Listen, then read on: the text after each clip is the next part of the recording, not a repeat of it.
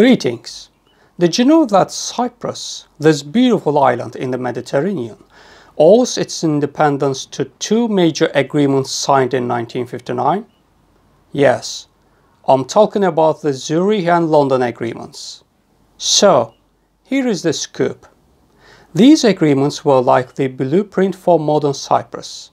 They were negotiated between four key players: Greece, Turkey, the United Kingdom, and representatives of the Greek and Turkish Cypriots on the island.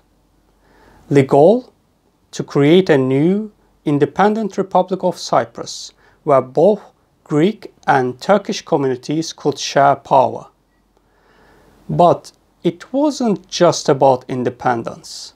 These treaties also established the United Kingdom as a guarantor power and gave them control over some military bases on the island.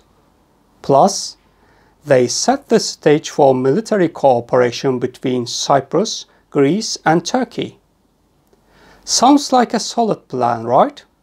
Well, the reality was a bit more complicated.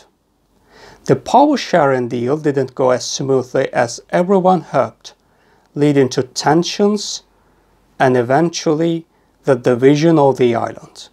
So, next time you think about Cyprus, remember, it's a place with a history shaped by complex agreements that still have an impact today.